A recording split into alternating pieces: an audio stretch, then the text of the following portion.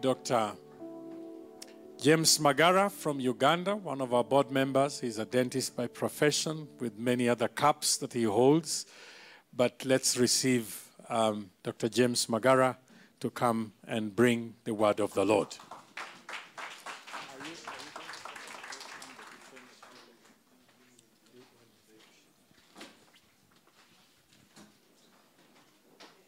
Praise the Lord. And good to see you all. I was telling Hudson, the Kenya team has done an excellent job. Brother Wachir and your team. Given the time for mobilization, I was not expecting very many people. But I'm glad you're filling this hall. Praise the Lord. Amen. Hallelujah.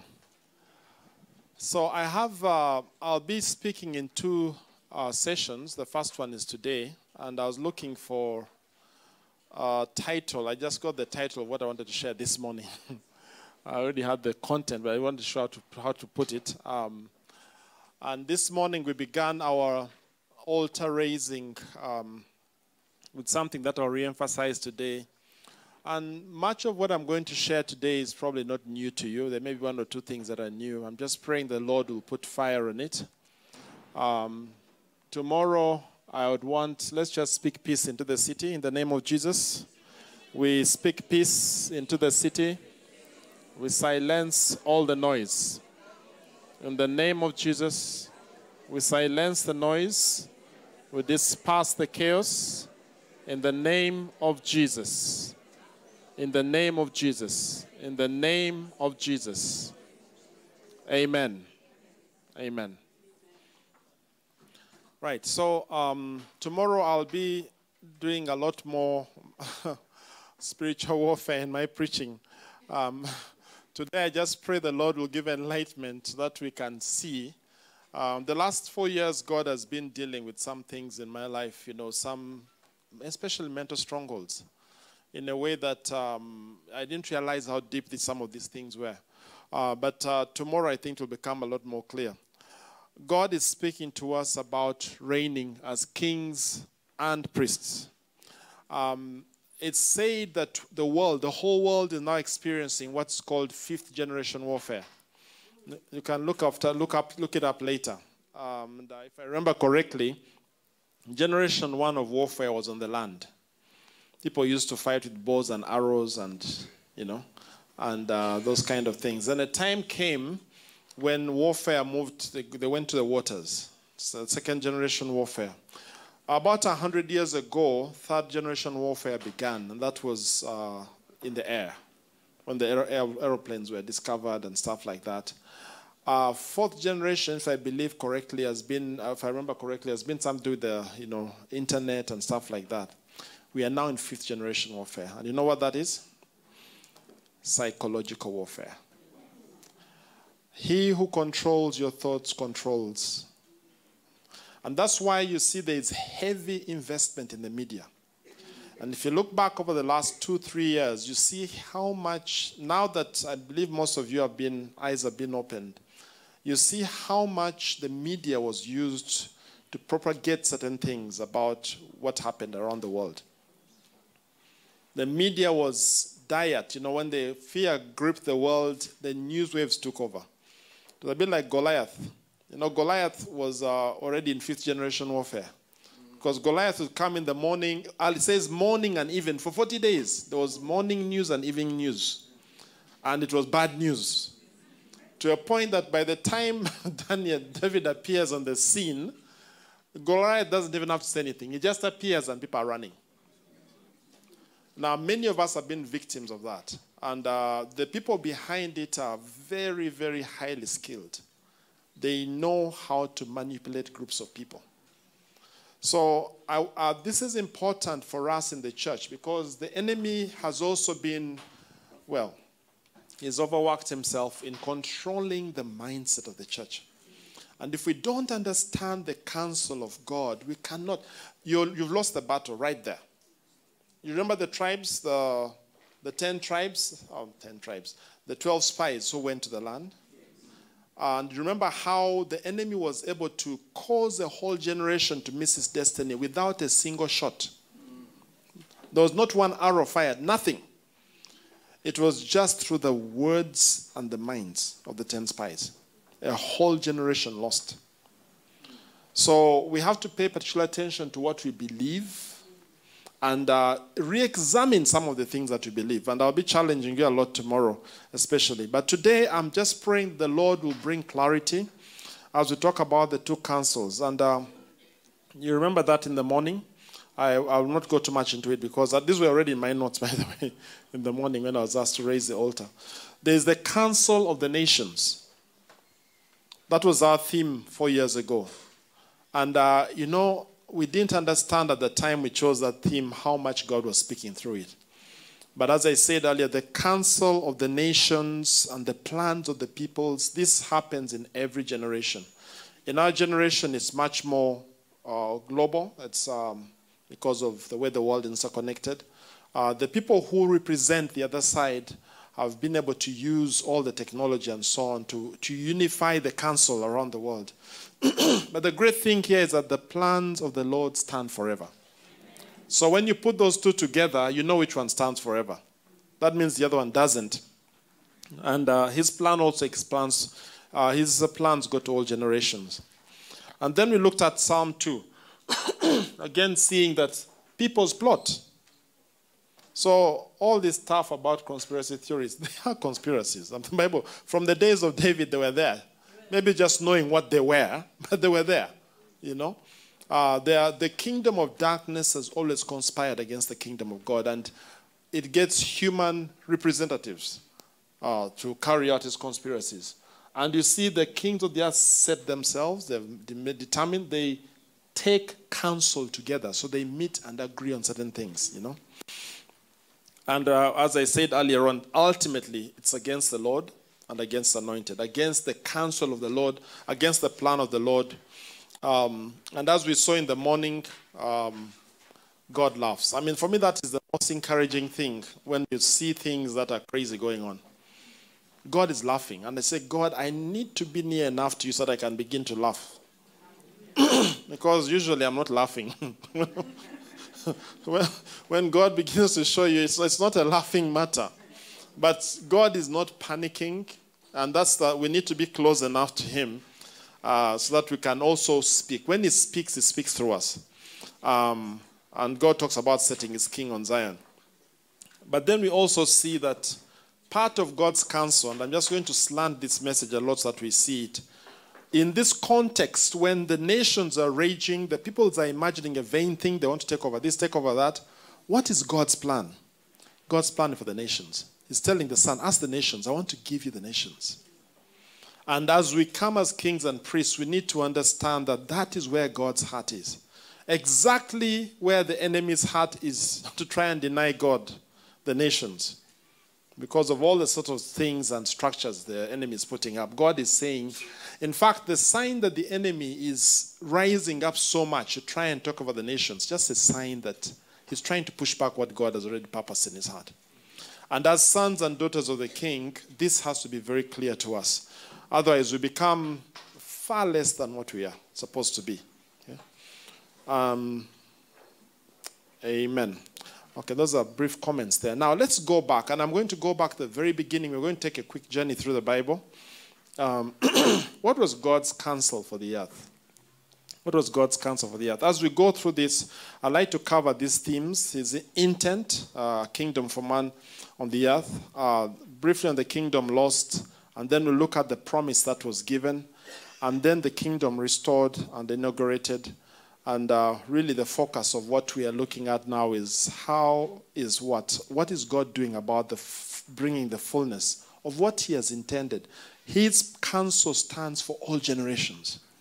So from the generation of Adam, there are things he began to do which he has never, taken leave from.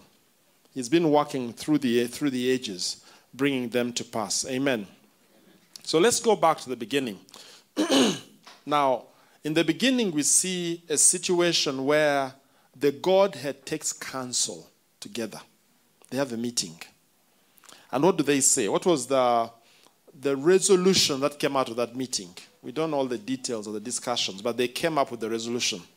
And Moses, who the Lord inspired to write these words, was privileged to enter into this council, to know what the purpose was. Let us make man in our image and according to our likeness, and let them have dominion over the fish of the sea, over the birds of the air, and over the cattle, over all the earth, over every creeping thing that creeps on the earth. So God created man in his own image. In the image of God, he created him. Male and female, he created them. And he blessed them and said to them, be fruitful. Now, just let me pause there. Do you realize how much of this is being attacked today? What was the counsel of God? What is the counsel? Do you realize how kings and rulers have counseled to attack just that line? Okay? Last year there was a big conference, United Nations. This year, Year of Education. People didn't understand what was being said. Now, all over the world, billions of dollars are going towards education. But you know what education? It's coming from way up there. The counsel of God, the counsel of the nations. It's right there. Male and female, he created them. That is under heavy contestation. Let's break off the bonds. We don't want that stuff. Then, be fruitful. He blessed them and said, be fruitful, multiply, fill the earth, subdue it. That's another one. I don't know how many of you are awake to that. What was God's plan starting with one man? To fill the earth, right? Is the earth full? So why are we hearing so much noise about overpopulation, blah, blah, blah, blah? I don't know that you're hearing these things. You hear them so much that it's now a mantra. Those of you who work with some organizations, it is just accepted to be the right thing. If God has said this, then let me just say this. Anyone who says something to the contrary, check out. Who are they? What are they up to? Last year, there was an incident which went under the radar. I don't know how many of you got to know, because now the news is so controlled that what makes news doesn't make news. There was an incident. I don't know how many of you, have you heard of the, what were these stones in Atlanta? The guide stones? Are they called guide stones? There are two big pillars, big monuments, huge, in Atlanta, Georgia, with the 10, kind of commandments of something. And it was very clearly written there, no one knows who put them up, by the way. Mysteriously, one night they blew up. Some think it was lightning. Others think somebody blew them up. Now, normally those sort of things should make world news. By the evening of the next day, they had all been removed. One of the things there was a statement that the earth, to sustain the earth, the population of the earth should be kept at 500 million. That's the optimum population. 500 million people. We are now at 8 billion, right? Go and look at the Georgia Guidestones letter and find out. Those things are there. It did not make news. If you're not on certain groups, you never know what happened. That particular place was on a ley line from the Washington Monument, if I remember correctly, 666 something. So there's been a lot of noise about depopulation. When it was made, conspiracy theory, conspiracy theory, conspiracy theory. Let me tell you, brothers and sisters, there are people in this earth who are bent on depopulation. And if you haven't woken up to it, wake up. Wake up. Wake up. So, fill the earth. Be fruitful. Fill the earth. That's God's plan. That was his mandate. That was, when you create something and you give it a commission, that's what God talked about mankind. Now, I'm not going to all the arguments about too many kids and so on. I'm just saying, why are some people making it their life mission to challenge that? And who is inspiring them? And what are they doing today to fulfill that? You'll be shocked when you go know the full details of what they're doing. Okay? So have dominion over the fish of the sea, over the birds of the air, and over every living thing that moves on the earth. So that was how the journey started. I'm going to run through the rest of the journey. So you know the fall of man, Adam and Eve sin, and God makes a promise that the seed of the the seed of the woman will crush the head of the serpent, and so on and so on. So we know that you follow that journey down to the time of Noah, when there was so much wickedness on the earth. Let me just get this up here. Yeah, the times of Noah, and the sons of Noah. Uncle Laban referred to the sons of Ham, from which the African continent descends. But then you have the sons of Japheth and the sons of Shem. And then you come the time of Abraham, and God had made a statement. For we are so privileged that we can look back and we understand the story because we've got the privilege of hindsight. But the people who lived at that time did not really understand what God was up to. So then God now reveals a little more of his plan. Tells Abraham, that through your seed all the nations of the earth will be blessed. And Abraham obeys God and, comes into the land. Then he has Isaac, he has Jacob. Then you have the 12 sons of Jacob, Joseph being one of them. Joseph is sold to Egypt. They come into Egyptian captivity. And from a family, total number who moved were 70, the Bible tells us. Within about 400 years, they have grown to about probably 3 or 4 million people. They have multiplied. God has blessed them abundantly. God now speaks to Moses and draws them to take them back into the land. And in Exodus 19, we see, after 3 months of leaving Egypt, they come to Mount Sinai. And they camp there for just about a year. During that time, God is reorganizing them into a nation. So they get the laws, the commandments, all these instructions. They take a census.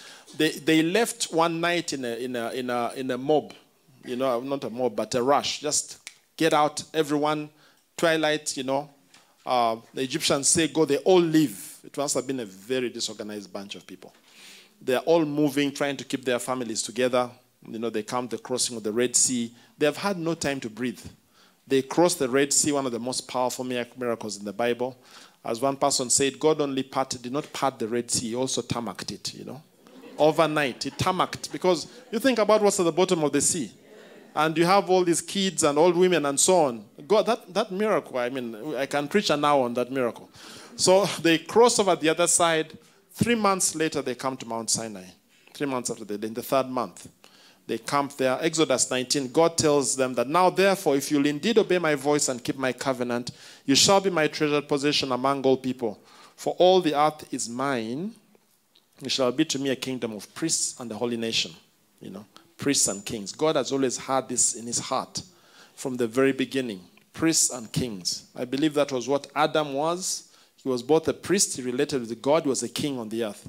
That is something that, even with the fall, God was bringing us back to that place.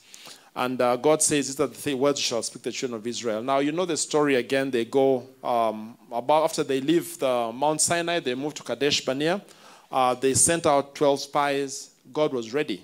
But the spies, again, because of their narrative, they turned the hearts of the people, and they end up with 40 years of wandering in the wilderness. They now have to enter the land from the eastern side. Joshua leads the entry into the land. Joshua leads the conquest of the land, the division of the land. Then you have the time of the judges. 13 or so judges will come the time of Samuel. And then David. Samuel anoints the first 2 kings, Saul and David. So David comes on the scene. And David is the king that really, if you look at the map of David's conquests and you look at the promise of the land given to Abraham, King David is the one that brought them to the fullness of that land. You can do a Bible study later and find out. That was a great time in Israel. For warfare, maybe it was not as great, but definitely the days of his son were very great. He fought all these battles, subdued all the enemies. By the time he's over with his work, it's like you almost think maybe he delayed a bit, because he's now asking God to do the things concerning the next generation. God says, no. You have served your purpose. You're now beginning to touch the next generation stuff. So he prepares for the son. Solomon comes on the scene, and Israel has entered this golden age. Every man lived under his vine and fig tree. There were no homeless people. There was so much money that gold and silver became like stones. This was the time when this was the #1 nation in the whole world. David was epitomizing what Christ would do himself in the years to come. All the kings of the earth are coming to hear the wisdom of Solomon. This was the place you wanted to be. One among those, the Queen of Sheba, who comes and gets a revelation about what God has done, that God has actually caused Solomon to sit on his father's throne and to exercise righteousness and justice, which is really the picture of the throne of God. Are we together? Yes, sir. Preaching after lunch. If your neighbor is beginning to have dreams and visions, just...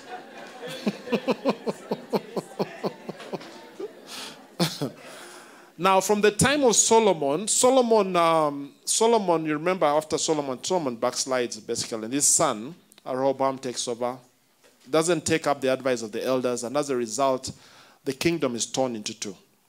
You have the northern kingdom led by Jeroboam and the southern kingdom led by Rehoboam. And everyone is looking back to the golden age. Don't we all do that? The good old days. Sometimes the good old days are not as good as they were, but anyway, we look back to them.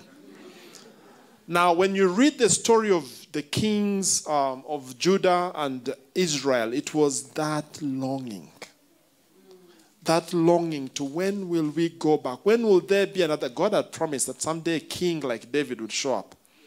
But all these prophets, the Isaiahs, the Jeremiahs, it's that nostalgia to this king who would come and take us back to our golden age. The prophets, you find a lot in the prophets, the Isaiahs, the Jeremiahs, they're writing about, I'll bring back my servant David on the throne. So all of them knew that there was a great time when we were #1 in the world, we're the richest, we're the best, and when will God bring that back? He has promised, but when will it happen? So this long restoration. But the kingdom just slide down, until eventually the northern kingdom, Israel, Ephraim, is taken by the Assyrians into exile. About 100 or so years later, the southern kingdom is taken by the Babylonians. And everything in Jerusalem is finally destroyed. There's hardly anything left there except the poorest people in the land, it says. Now, I want to pick up the story from here and expand it a bit more because it's very relevant to our discussion. During this exile, one of the young boys who was taken out is called Daniel. He's taken into the palace of the king of now the biggest kingdom at the time, Nebuchadnezzar. A contemporary of his was called Ezekiel, who seemed to have gone a little later, went later. We don't know whether they met, but they were in Babylon at the same time. And it's very interesting when you study them, and just a picture of how God deals with us. Daniel is called into government. All his dreams and visions are about government. Ezekiel was a priest. All his dreams are about the temple. God speaks to you according to what you're called. God will speak to me through dentistry, things you will not understand. And he will speak to an engineer. If God wanted to show me a vision for an aeroplane, he wouldn't come to me because I don't know those things. So wherever you are, God will speak to you in that language. He knows it. Amen. So now Daniel was one of the young boys that was taken into Babylon. And you know the story. I'm not going to go to all the details of the story. But some interesting things happen here. And I want to really focus on what happens in chapter 2. I keep wondering, God, of all people, okay, there was Daniel, there was Ezekiel, but God chooses to show his plan for the ages to a heathen king. King Nebuchadnezzar is asleep, and he gets this dream. The dream is so powerful. There are some dreams you get and you can't even remember, whether you're half asleep or not, or maybe you ate too much food or something like that. But this guy wakes up and the dream is so vivid. In the past, when I read this passage, I thought he had forgotten the dream. No, he hadn't. This was a very smart guy. He was smart enough to know that whatever I received last night is so important that I can't just give it away. I need to know what it really means. You know, if I came today and gave you a picture of a dream I had, I may get 400 interpretations. Especially if I say, if you don't give me an interpretation, you're going to die. You will give me an interpretation. The spirit of revelation will come upon you suddenly. But Nebuchadnezzar says, you know what? The only way I can be sure that the revelation is correct is if you can tell me the dream. If you claim, you magicians and wise men, if you claim that you serve the gods, let the gods who gave me this vision give it to you. If you can tell me what I dreamt, then I'll be sure about the interpretation. The man was so troubled. So he sends out the word, and of course the guy said, Lord, King, live forever. You know, this thing has never, it's not possible. They realized, the guy said, you guys, you think I'm joking? You know? They realized the man is serious. He says, you're all useless. You're all going to die. The guys are begging for time, so he just tells Arioch, the captain of the guard, get rid of them. Now, I don't know where Daniel was. And anyway, according to the story in chapter 2, they come for Daniel. Daniel is wondering, what is the matter? Because Daniel had an unenviable job of being the minister in charge of witch doctors. I don't know how many of you like that assignment. I don't know how he did his work. You know, being in charge of all the magicians and astrologers, and you're the head. But for some reason, he had not heard about this command. So he asked the guy, the Bible says he dealt a lot of wisdom. What is going on? Why is it so urgent? So Arioch tells him. So he moves with a lot of wisdom. Comes to Nebuchadnezzar and says, just give me time. He was able to buy time where the others failed to buy time. But, man, it's easy to tell this story, but you imagine you're Daniel. If God does not speak, it's over. You know it. It's over. It's over. So he gathers his friends. They have a time of prayer. I find it interesting that he says God showed it to me in a dream. So they didn't have an overnight. They slept at some point.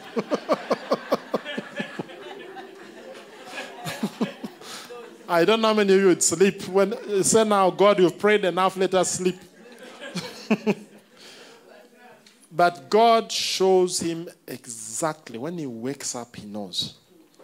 And I really love this, you know, imagining this passage of Daniel coming before the king. Because now, if you read the story, it's really interesting. When Arioch now, I think Arioch interviewed Daniel and he knew that, hey, this guy seems to have it. Because Arioch, the army commander, comes before the king and says, I have found a man. Now, you wouldn't say that if you know that if the guy gets it wrong, they'll come after you. So the guy probably thought it's a chance to cash in. No? I can get promotion also in case the things turn out right. So anyway, the king, the message goes in, we'll talk about this, we'll quickly talk about that. Verse 29 to verse 49. To you, I'll pick out some of the passages. Let me read out some of them on the screen, some may not. To you, O king, as you lay in bed, came thoughts of what would be after this. And he who reveals mysteries made known to you what is to be. But as for me, this mystery has been revealed to me. So we are talking about the counsel of God. Okay? Not because of any wisdom that I have more than all the living, but in order that the interpretation may be known to the king, and that you may know the thoughts of your mind. You saw, O king, and behold, a great image. This image, mighty and of exceeding brightness. Just imagine you're in that room, you know, you're a fly on the wall, as they say. And here is Nebuchadnezzar listening, you know, weighing up this young man and wondering where the man would begin. And the man begins to talk about an image and immediately gets Nebuchadnezzar's attention. He says, yes, it was an image. And it begins now to unfold, gives detail, and everything is exactly the same. Can you imagine the impact on Nebuchadnezzar? Mm-hmm. Yeah? Its appearance was frightening. So he even got the emotions that Nebuchadnezzar had in the dream. He even pulled that out. It was frightening. The head was made of fine gold, chest and arms of silver, middle and thighs of bronze, legs of iron, its feet partly iron and partly clay. As you looked, a stone was cut out by no human hand. And it struck the image of feet of iron and clay and broke them in pieces. Then the iron, the clay, the bronze, the silver, the gold, all together were broken in pieces. That was a deadly blow. It was such a powerful blow that this huge image just collapsed, and became like the chaff of the summer threshing floors, and the wind carried them away. No more image anymore. So that not a trace, not a trace of them could be found. This was a wind that took away everything, from a huge, frightening image to nothing. But as you watched, the stone that struck the image became a great mountain and filled the earth. Be fruitful and do what? Be fruitful and do what? And do what? And do what? Fill the earth. Now this stone fills the earth. This was the dream. Now we will tell the king its interpretation. The Bible, the Holy Spirit is too much of an editor. Sometimes I wish he would tell us a bit more. It says by the end of this whole thing, Nebuchadnezzar was flying flat before Daniel. So if you started off sitting like this, then like this, then like this.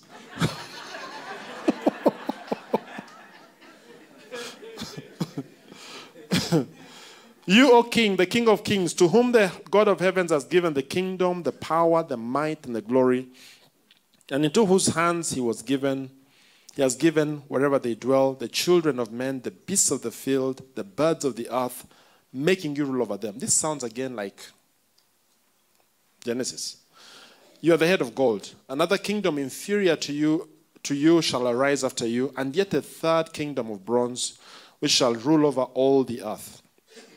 And there shall be a fourth kingdom, strong as iron, because iron breaks into pieces and shatters all things. And like iron that crushes, shall break and crush all these. And as you saw the feet and the toes, partly of potter's clay and partly of iron, it shall be a divided kingdom, still the fourth kingdom. But some of the firmness of the iron shall be in it, just as you saw iron mixed with the soft clay. And as the toes of the feet were partly iron, partly clay, so the kingdom shall be partly shall be partly strong and partly brittle. And as you saw the iron mixed with soft clay, so they shall mix with one another in marriage, but they shall not hold together, just as iron does not mix with clay. And in the days of those kings, the God of heaven will set up a kingdom that shall never be destroyed. Hallelujah. Amen. Hallelujah. Amen.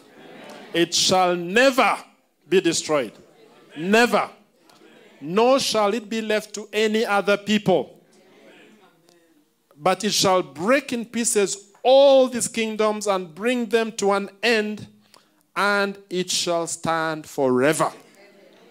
Just as you saw that a stone was cast from a mountain by no human hand. By the way, in the Bible, in the Old Testament, when you think about mountain, think about kingdom. When you think about temple, you may draw lessons for the church. But we are talking about the kingdom of God coming from heaven, the kingdom of heaven, and coming to earth and bringing down all the structures of mankind and getting them crushed and blown away by the wind and becoming a mountain that fills the whole earth. Are we together? Yes. This is what we are talking about. We are talking about the counsel of God, the intentions of God. And the bronze, the clay, the silver, the gold, a great God has made known to king what shall be after this. The counsel of God was given to a heathen. The dream is certain, its interpretation is sure. Now, I don't even know where, Daniel stated those things. He was speaking about things even to our day. And he says it is certain, it is sure. We have a great privilege today because we live centuries later.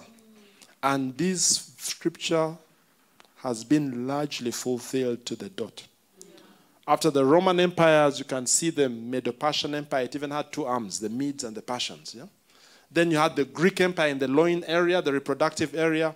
Greek thinking has fertilized all civilizations after that. The Romans took over, but they were controlled by the Greek thinking. Even today, Greek thinking is dominant up to today. Okay? And then the Roman Empire that followed. Now, what we need to appreciate here, and again, this may be basic for a lot of you, but I want to really, we have to be very clear about this, because if we are not, there's a lot of confusion that I'll address even more tomorrow. So this was the image. This was a powerful vision that God used as a picture to paint the picture of centuries. But the very firm statement he makes in verse 31, okay? Verse 43 actually. And in the days of those kings, in the days of these kings, the God of heaven will set up a kingdom which shall never be destroyed. Now, remember this is the time of the exile, okay? Then we have Daniel. There are a lot of other things, visions. Another vision of Daniel I'll come to in a bit. Very powerful vision. Then you have the Daniel living. You have the Ezras, the Nehemiahs. There's a return. Okay. Then you have all those prophets who lived at that time. The Haggai's, the Malachi's, and the other Zacharias who prophesied at that time. And now the prophets of Daniel got to be known.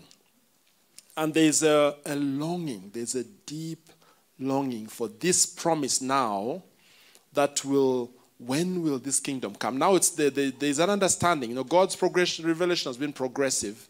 The Isaiahs had prophecies they gave as well, and Jeremiah is about a coming kingdom.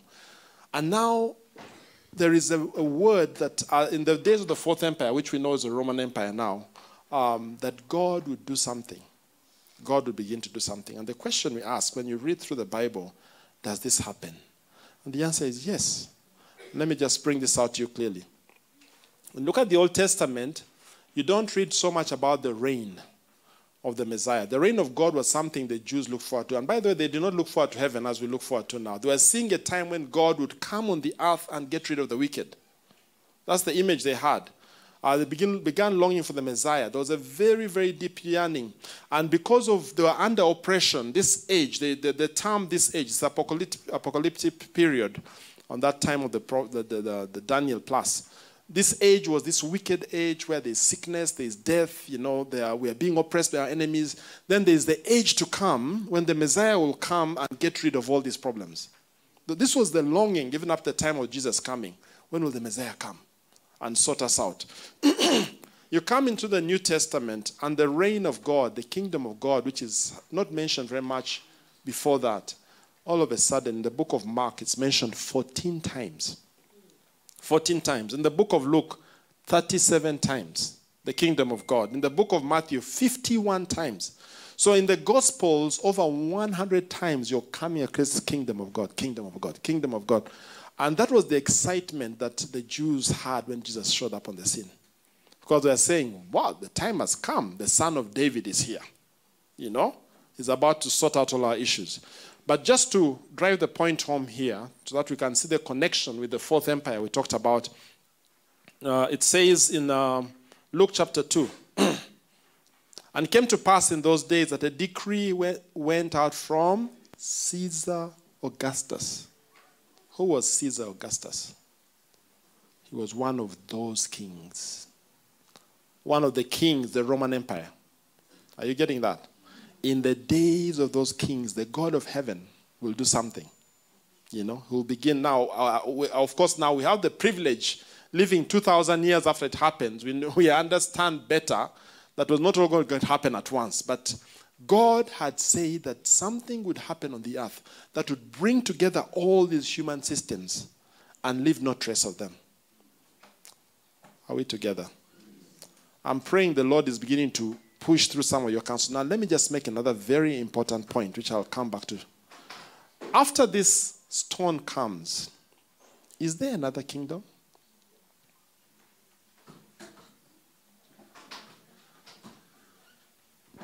I'll ask the question again.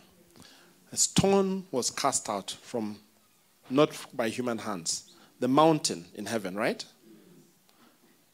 Now, that's the kingdom of heaven.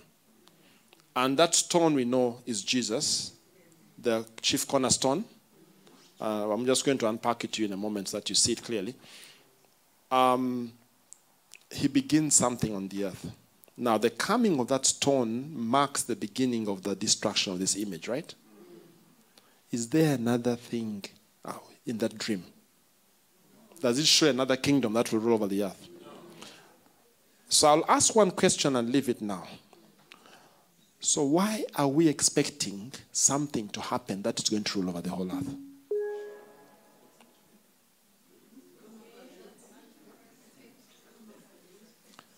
Why is most of the body of Christ now expecting something that is going to rule over the whole earth? I'll leave it at that. We shall come back to it. I'm telling you, we are in the age of psychological warfare. If I can control the way you think, I can win a battle without you going to fight. So I hope you're disturbed enough, and you won't sleep tonight. But you will need to answer that question. Okay? Now, so it was in the days. Now, later on, a few years later, we read about John the Baptist eating grasshoppers. Locusts, grasshoppers. It says, in the 15th year of the reign of Tiberius Caesar. Who was Tiberius Caesar? Again, you don't miss it. The Holy Spirit makes sure you do not miss when this event is happening. If they just say Jesus showed up and did things, no, they mention the kings. In the days of those kings, the God of heaven would do something. Are we together? Okay? And so they mentioned Pontius Pilate and Brother Philip and all that. I just wanted to emphasize the fact that this is captured clearly. So in those days, John the Baptist appears on the scene, and what is he saying? Repent, for the kingdom of heaven is at hand. These guys have been waiting for the kingdom of heaven. They are waiting for the Messiah to come and sort out. And this was good news. I mean, this was like news from, my goodness. The time has come. It's now. We are the privileged people. And then, okay, let me just bring this up as well. This is just an image. It shows this age, the term this age. The apocalyptic age I was talking about as they waited, 400 years of silence, the last prophet being Malachi. There was a great longing for the remanifestation of the kingdom of David. And that's where the term this age and the age to come was formulated. It was a longing for the God of heaven to intervene in this evil age. And this evil age was characterized by sickness, wickedness, death. The age to come was the rule of God.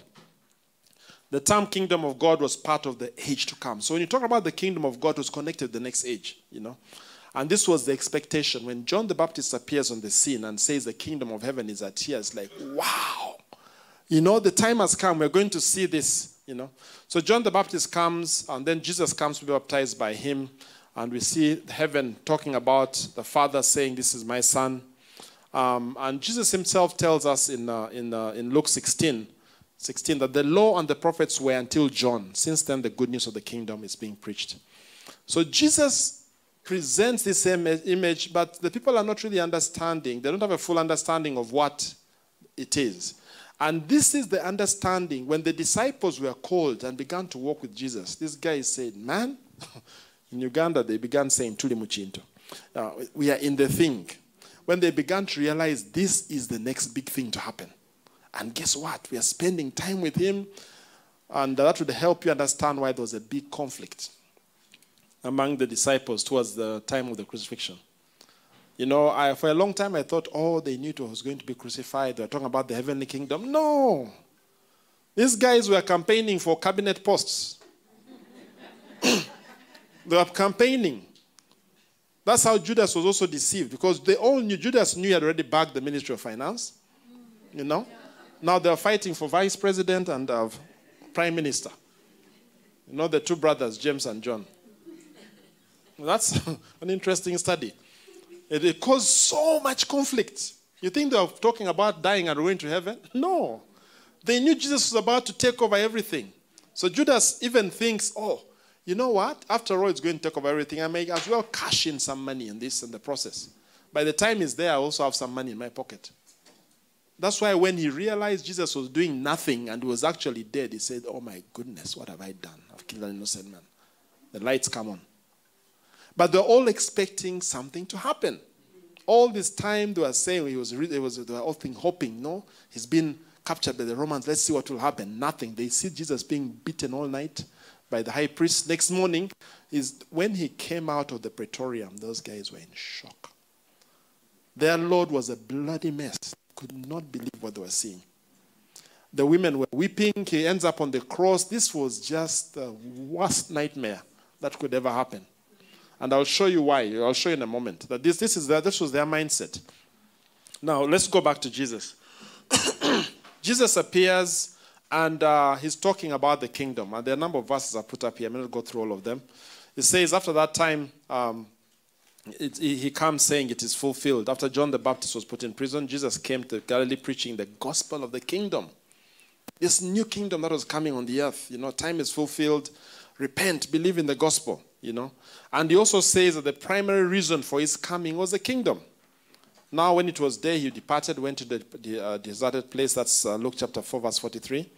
The crowd sought him and came to him, and they tried to keep him from leaving. But he said to them, I must preach the kingdom of God to other cities. Of course, for this purpose, I've been sent, and was preaching in the synagogues of Galilee. And he instructs the disciples to preach the kingdom. So there are a number of verses here. I just want to bring out the fact that this was the major thing. When he was casting out demons, he was saying things that the kingdom is among you. His teaching was a bit confusing to them.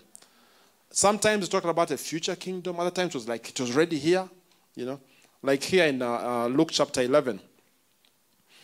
But if by the finger of God I cast out demons, then the kingdom of God has come. When a strong man, armed, guards his own palace, his goods are safe. But when one stronger than he attacks him and overcomes him, he takes away his armor in which he trusted and divides his spoil.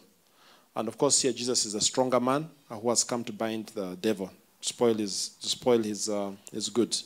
Luke 17, being asked by the Pharisees when the kingdom of God will come, he then answers them, the kingdom of God is not coming in ways that can be observed, nor will they say, look, here it is, or there, for behold, the kingdom of God is in the midst of you. So in some context, it's talking about the kingdom here.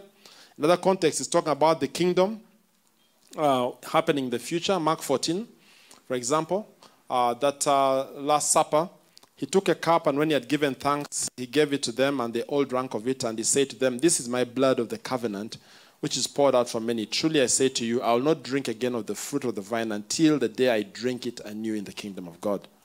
Luke 16, 27, 20, 28.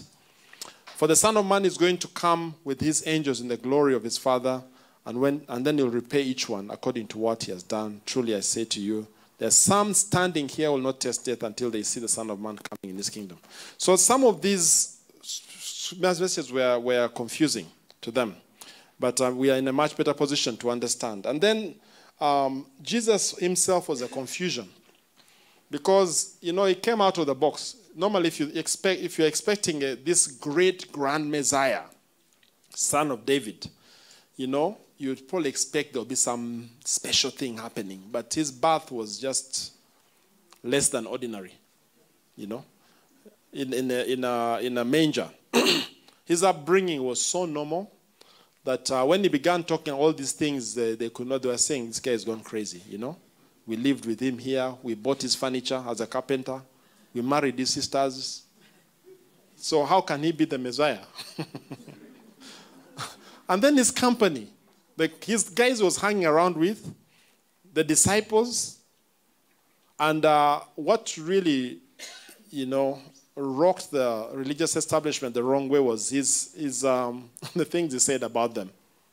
But they could not deny his acts. They could not deny what he was doing. The raising of the dead, the healing of the sick, and all that kind of stuff. Multiplying bread, Now, the most difficult thing for them was the fact that he died. He died. This is a scene from the Passion of the Christ. You may remember that. They were expecting a conquering king who would drive out militarily the Romans. And the day he walked that triumphant entry, which we are about to observe, Palm Sunday, that day, you know what those guys were singing? Hosanna to the Son of David, right? That was a political term. That was a very loaded political term. You call someone the Son of David, what are you saying? You're connecting him to this David son who will come and set up the thing we're all looking for. So, the thing, it was not a riot. It was a great celebration in Jerusalem. They take off their clothes. And if any of them had read Zechariah chapter 9, they would have said, aha, the day has come. Verse 9, you know, see your king, behold your king coming riding lowly on a donkey. The next verse, what does it say? Verse 10, he will drive out the war chariots from Ephraim. So they're now waiting till the Romans are finished. The Messiah has come. He ends up in the temple whipping them. And then, you know, it was a Passover feast time, so all these Jews were gathered. A big disappointment. To a point where they probably the same crowd, we know it was the same crowd, they deny him, release Barabbas, we want Barabbas. And this guy is dead. What a sham. Another Messiah, another false Messiah in our midst. You know? Those who had walked closely with him were really disturbed. They were saying, now, this is a big disappointment, very big disappointment. Of course, they are from Galilee. They are hiding in different, you know, corners, small, I don't know what you call them here. In Uganda, I would say kafund. Small little house. They are all hidden. They were in Jerusalem for the feast. They didn't live in Jerusalem. They lived in Galilee. But they'd come for the feast of Passover. And then on the third day, you know the story. Amazing story. You know, this resurrection story is just so powerful. That day, two men are walking on the road to Emmaus. Huh? And Jesus appears to them. They don't know it's him. And they're talking, you know, these terrible things that have happened. You know, it's just horrible, horrible, you know. Then he pretends he doesn't know what they're talking about. Says, what things? And they say, concerning Jesus of Nazareth, a man who was a prophet, mighty in deed and word before God and all the people, and how our chief priests and rulers delivered him up to be condemned to death and crucified him. Now look at the next words. We had hoped. We had hoped that he was the one to redeem Israel. Had he redeemed Israel? Yes, on the cross he had. But they were looking for another type of redemption. We had hoped that he was the one to redeem Israel. Yes, and beside all these things, now it's the third day, they begin talking about the women and all that. And this event, that day was a powerful day, you know. Let me not get tempted to go into it. Because when you sit down and begin to put yourself there, and imagine you are the women who went to the tomb, and then you're running to tell Peter, and then Peter comes and sees, and John, and they disappear, and Mary Magdalene is there. That was a day. That day was in fact, that's the most important day in Christianity as far as I'm concerned. All this Christmas stuff is something else. The day of the resurrection was the very first day this earth saw what the new creation will look like. Amen. That morning was the very first morning that a man had gone into the grave and had come out of the grave. Amen. And was clothed in the new body. For the very first time, creation saw it. And those human beings that saw it that morning saw it for the very first time. It was a foretaste. Now, that's one of the signs that for the Jewish mind, the resurrection is always connected with the last day. Daniel chapter 12, you know.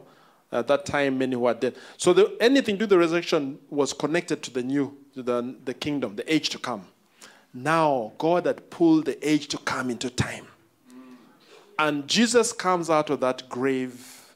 He comes out of that grave. The future has been pulled into the present. The future has been pulled into the present. Because resurrection belongs to the future.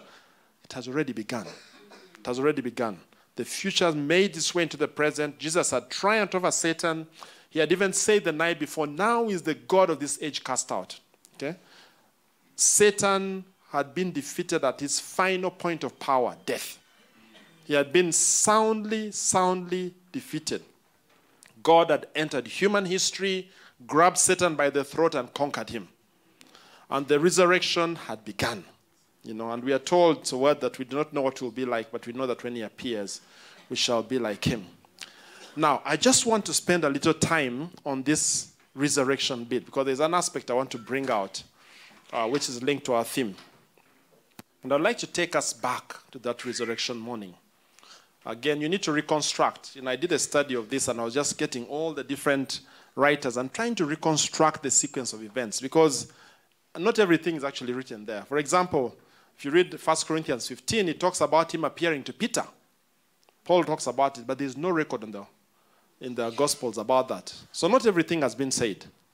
But suffice it to say that he first appeared to the women. Oh, the women are awake. Amen. Now, Mary Magdalene runs in the morning. It's still dark. So she's running, and you can imagine how she's gone there. She does not see the Lord's body. She believes it's been stolen. Now, something happens at that point. I also want to say this. We know there were angels around the time of Jesus, his life on earth. There were angels that ministered to him on Gethsemane. There were angels that were there that could not do anything. Because he said, if I called, Pilate told, I could just call them, but they couldn't do anything because this plan had to go through. So they watched, but I can tell you, on resurrection morning, it was a different spirit. It was different. So they go down there, pick up the Lord, bring him back, and the women see two angels. I personally believe Michael was very involved. Michael is the angel of the resurrection. If you read the book of Daniel, this was a very big assignment that they had to make sure Jesus came out of the grave, and you can imagine the excitement. First of all, in the spirit realm, then among the women. So Mary's running, bang, bang, bang, bang. We've been to the tomb. The Lord is not there. Peter must have been fast asleep. You know, you're terrified and there's a bang on the door. You don't know if the Roman soldiers are come or not. But it's a woman's voice that comes through. You realize it's Mary. They run. They outrun. John also wakes up. They shared a room that day. So John is younger, and they want to be sure. They got some courage because they knew there were soldiers there. They get there, and John gets there. I don't know if he was scared or what. He stops at the door. The stone has been rolled away. Peter comes and just enters, and he sees the cloth is, but that's a very powerful story there. You know about the cloth? The carpenters, when they are finished, they would fold the towel. If you went to get your job from a carpenter in those days, if you did not find the carpenter's towel on your job, whatever furniture you wanted, no, it's not yet finished. When the carpenter finished his work, he would fold the towel he was using and put it on the work. If you found that, it was done. So Peter gets the message. Jesus, raises from the dead. If you are the one who rose from the dead, I'd say, wow, I'm alive. Just throw off the clothes and run out of the tomb. No, Jesus had the composure to rise from the dead and fold the clothes and leave them there. So the message is, it is done, it is finished, it is done. There is no more sacrifice, no need for anything else. So these guys now are confused. So they take off. Now they're thinking, I think their minds are going, there are no soldiers here. What is Pilate going to do when this body? So we're going to be suspect number one. Let's take off. Let's just disappear from here. Find some place to hide until this feast is over. We go back to where we came from.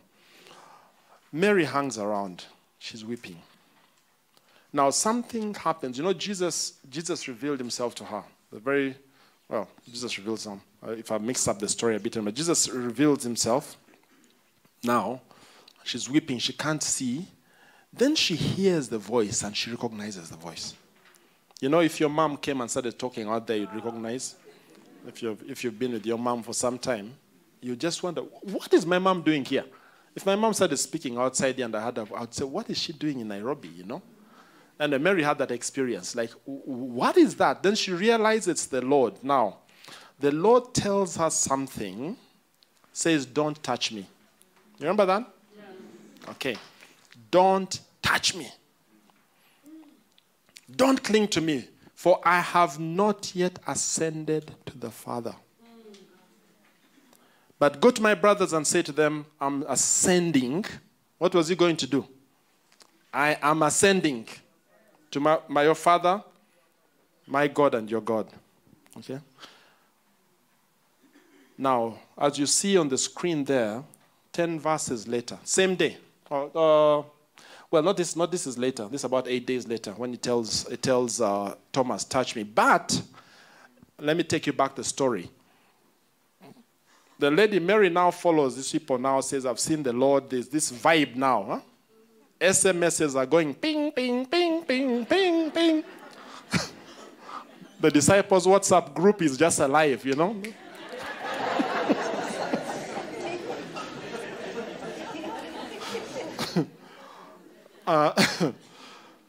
So the two men going to Emmaus, they have also got the WhatsApp message saying some women say, this is confusing. They're talking to Jesus. They don't realize Jesus is with them.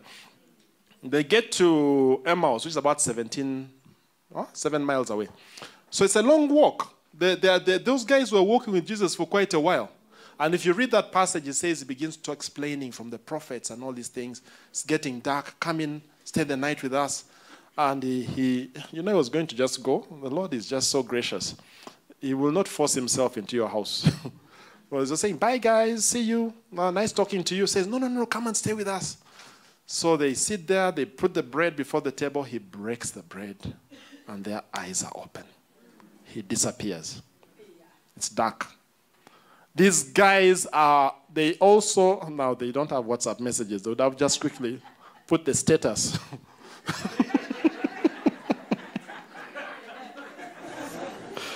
But it's dark. The only thing they could do is go there physically. Physical SMS. So they jump back. It's dark. They walk, I don't know what, all the way back to Jerusalem. And bang, bang, bang, bang, bang, bang. The disciples are terrified. Another bang. The Roman soldiers have arrived on us. They reach, they are talking about this thing. Jesus appears. Then he says, they think it's a ghost. They're all shocked. Then he says, a ghost does not have flesh. Touch. Eat. Give me something to eat. My question is, what happened between the morning and the evening? Touch me, not touch me. And this is what I believe happened. Let me first explain it. Then I'll show you an image that Daniel saw, which is just so powerful. Jesus had died given his life as the great high priest. He had to take, we are told the earthly tabernacles were copies of the heavenly one. Okay? So he had to take his blood as evidence up there. And I'll just give you, this is Hebrews 9:11. When Christ appeared as a high priest of the good things that have come, then through the greater and more perfect tent, not made with hands, that is, not of his creation, he entered. So we know he entered. The question is when. I personally believe it was that day. That very resurrection day.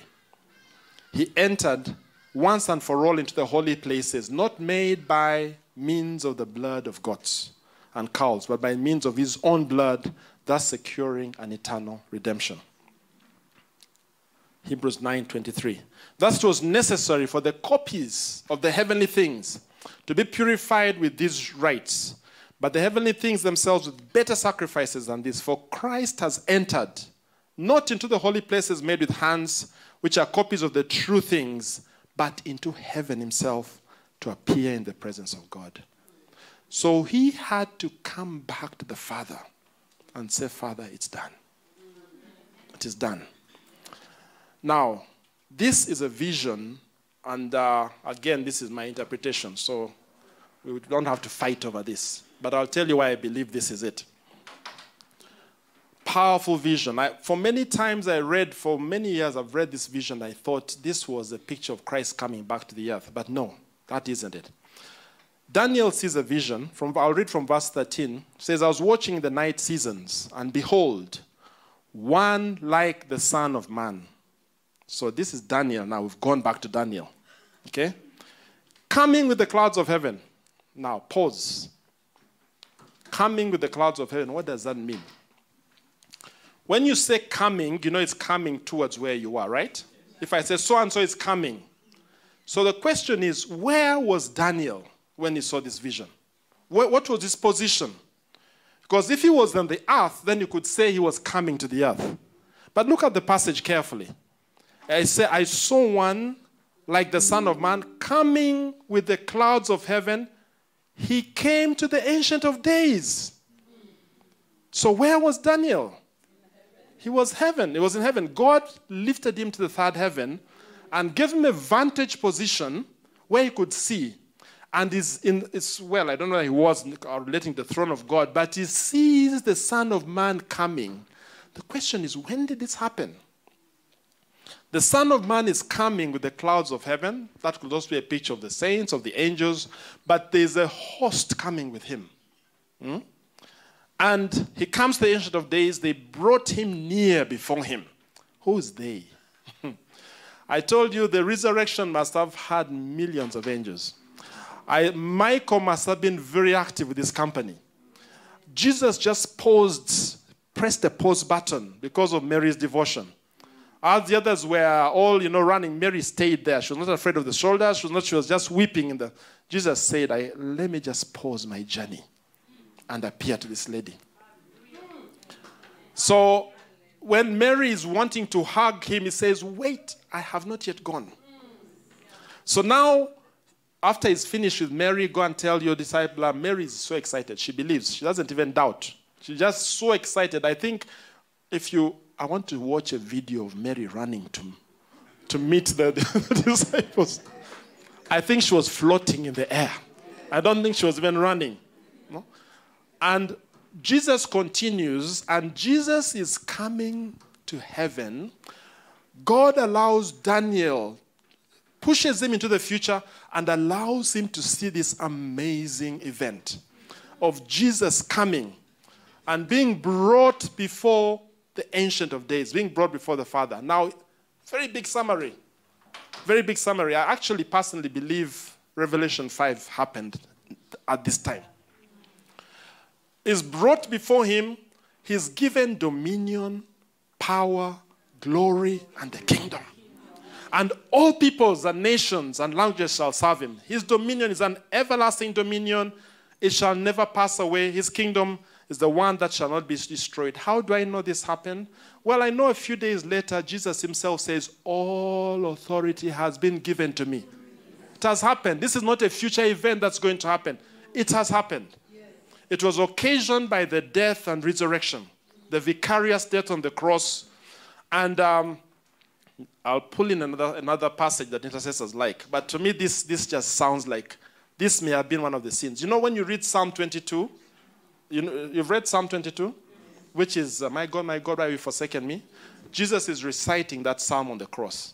And if you study it, they have divided my clothes, all my bones are out of joint, all that thing. Jesus was reciting it on the cross. I believe Psalm 24 applies powerfully here. This is a psalm we like. The earth is the Lord's. Can you now just picture it in this context? Whatever you think, just picture it. Christ has died. He has paid for the earth. He has bought it back. The angels are singing. They are rejoicing. The earth is the Lord's and the fullness thereof.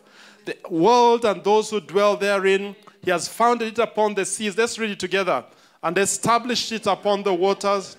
Now, can you imagine a conversation? Just look at a different context. A conversation between the angels. They are ascending to the throne of God. Then one of them asks the question, who shall ascend to the hill of the Lord? Who shall stand in his holy place? He who has clean hands and a pure heart. Now, no one can describe that, befits that better than Jesus. Pure hands, clean hands, pure heart, who has not lifted up his soul to what is false, even refused to worship the devil. When the devil said, worship me, and I'll give you all these things. He does not swear deceitfully. He will receive blessing from the Lord. Now, Jesus is coming to receive his blessing. Okay? And the righteousness from the God of his salvation. Such is the generation of those who seek him, who seek the face, the God of Jacob. Look at the next verse. I think I've mixed up the verses here. Let me just see. Okay, I need to get it out. Sorry, I didn't put this up properly. Okay, yeah, I think it's here. I just didn't copy it down in my notes. So now the angels are approaching the gates of heaven.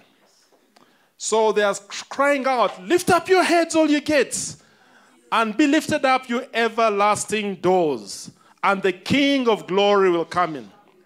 Now, there are angels in heaven who are calling back. And they're asking, who is the King of glory? Who's this King of glory? These angels come, the Lord strong, the Lord mighty in battle. He has just been through the greatest battle there'll ever be. And he has overcome. Are we together? So the angels say, huh? Then they shout, lift up your heads, all you gates. Be lifted up, you everlasting doors, and the King of glory will come in. And they ask again, who is this King of glory? So the Lord comes in. Of course, the ancient gates are lifted. Jesus comes back. The excitement in heaven is something else. He has to go to the temple. And then, this morning, Brother Temeka described another scene. As he's coming there, there is this thing about the scroll. Who is worthy? And now there is someone worthy. All heaven and earth is called to attention. He has conquered. He has overcome. He's been slain. He's given authority and power, as Daniel showed us just a while back. To him was given, his kingdom is an everlasting dominion. So now he has won back what Adam lost. Everything is in his hand. There is no need for a second death. There is no need for anything. Everything is finished. Are we together? Are you getting the picture of this thing? Are you getting excited about it? We need to understand this, because if we don't, the enemy will keep deceiving us about something else Jesus has to do. There is no need for any other sacrifice. I mean, apart from all the things that he calls us to do. But this work is done. It is sealed, it's dusted, finished. It is finished. Now, let me give an illustration. I still have some more time. Let me give an illustration. That's an image, 1979. And I was living in the city of Kampala then. I was a young boy. And that day I was not in the city. We had fled the city. That's the day Idi Amin was kicked out. We were pulled out of school. We had to walk a long distance. Thought we'd wait for the Tanzanians to arrive. The bombs were too scary. You Kenyans have not known war. But man, war is not a good thing. Huh? War. I have lived through 2 wars. You don't want to live through a war. The bombs were landing everywhere. We fled. It was a sudden rush out of the city after a night of bombardment.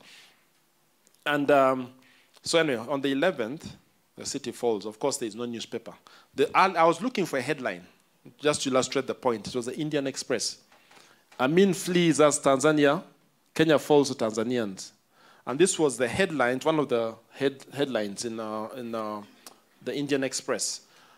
Date, 12th April. 12th April. Kampala has fallen, Tanzanian forces. But I was in a part of the country that had not fallen yet. So even if you had the news, you had to celebrate behind closed doors. Because there were soldiers around, and they were mad, they would just shoot you. Now it took, I don't know how many, 1 month later or so before the soldiers would reach the Sudan border. But when would the government fall? 12th of April. Done. That goes down in history. Was all of Uganda liberated? No. Some years later, I was a student at the university when Museveni's forces came in. One night we were in no man's land. On one side of the university were the retreating soldiers, on the other side were the incoming soldiers. And bombs were flying over us. But again, they come in, they take over. It's an announcement. In fact, before the whole country is liberated, just as soon as they take over, they swear in a new government. They still have to push the boundaries. Now, this is what has happened. Satan's headquarters were finished. Resurrection morning, it was done. Finished, done. So then he tells us, there's no question about another victory. Yeah, yes, there are battles, and the battles we have to engage in now to enforce what has already happened. Amen. Mop-up operations and so on. So Jesus now appears to the disciples 40 days. He keeps appearing. I taught on the resurrection at our church, and one brother asked a very interesting question I didn't have an answer to. He was saying, but Brother James, Jesus was appearing, that day appears again, he appears there. Where was he sleeping?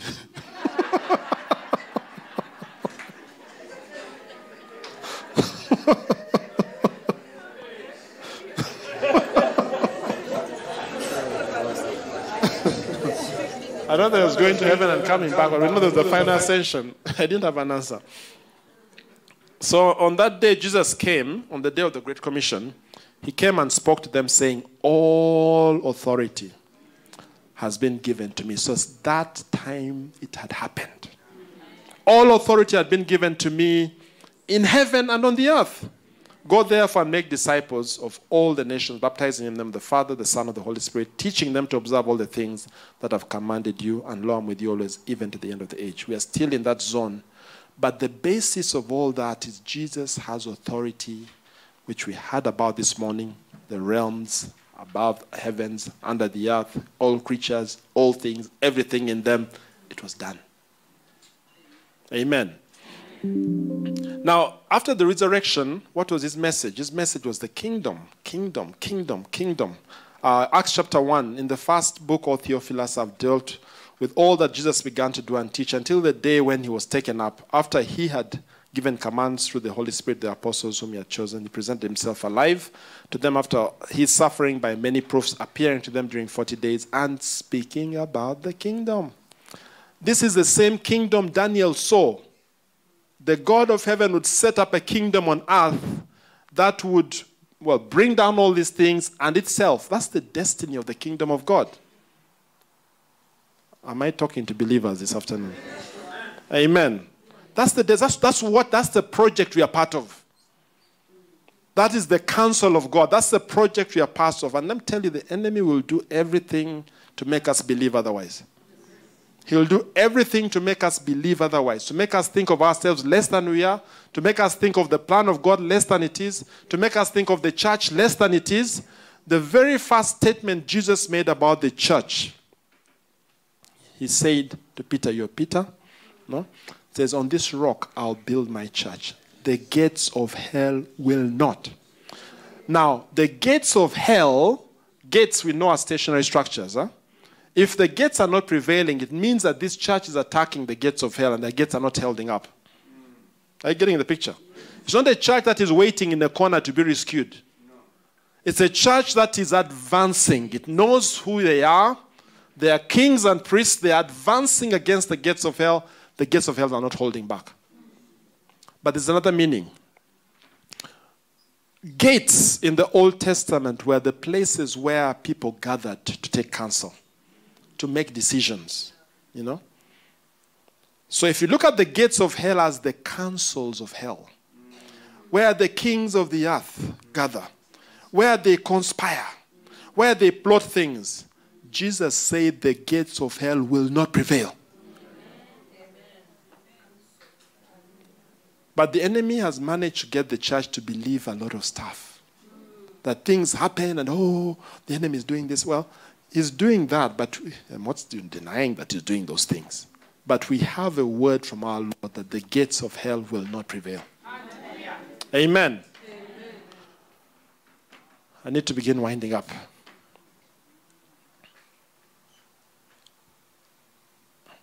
Now, just to show you that the disciples were so hung up on the earthly kingdom, when he appears, Acts chapter 1, verse 6, so when they had come together, now they're all itching, They have been through a very bad disappointment. Huh? The guy is dead, and then, wow, the guy is alive, he has conquered death. So some thoughts were resurrected.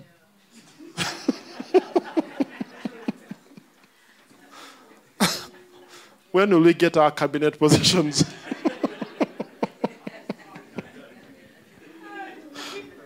So when they had come together, they asked him, Lord, will you at this time restore the kingdom to Israel?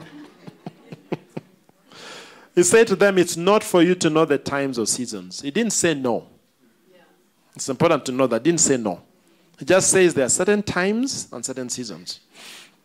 It's not for you to know the times and seasons that the Father has fixed by his own authority. But you will receive power when the Holy Spirit has come upon you, and you will be my witnesses in Jerusalem, in all Judea, Samaria, at the ends of the earth. So he's saying that will come.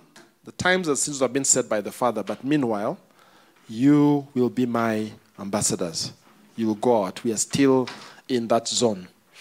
Now, as I wrap up, I just want to say that God never fails what he set out to do.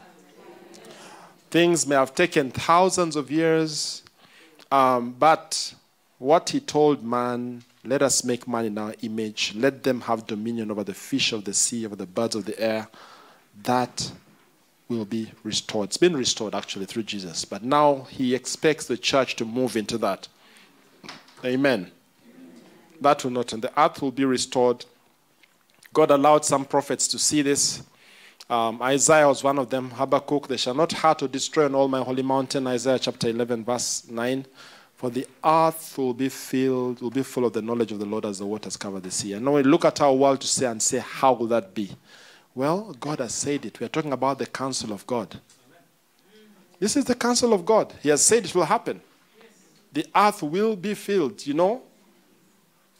The righteous win. Doesn't matter what the enemy is up to. We need to have that in our minds, and as we face whatever we are facing, that's our mindset. In fact, when you read the Old Testament, a lot of the promises are about the evil, the wicked being removed from the earth. It's not the righteous being removed. We've now listened to a narrative where the righteous are going to be removed. I'll talk about that tomorrow. That's the dominant narrative in the church today. The righteous will be removed. No. It's the wicked who are removed. Even Lot, who was removed from the earth? Lot was removed from Sodom and Gomorrah, but who left the earth? It's the wicked. In the days of Noah, who was left? It's the righteous who were left. So why have we changed the narrative? Where is that coming from? Where is that narrative coming from? Too many Christians too many of us, and I don't exclude myself because God has had to deal with it in me. Because we have an escape mentality, we are not extending the kingdom. We are waiting to be rescued from heaven. And we've misunderstood the scriptures. We'll talk about that tomorrow. Habakkuk, for the earth will be filled with the knowledge of the glory of God as the waters cover the sea. God has told us this is a season. Uncle Laban emphasized it. We've been praying. Our fathers have been praying for 50 years. They have given their lives to pray. And God has been saying, I'm going to visit the continent. So if some fellow is going to take over and destroy the whole earth, then how is God answering our prayer? God is telling us the time has come. The church has to wake up. Amen. It seems I've disturbed a lot of thoughts here, but that's okay. We need a lot of thought disturbance.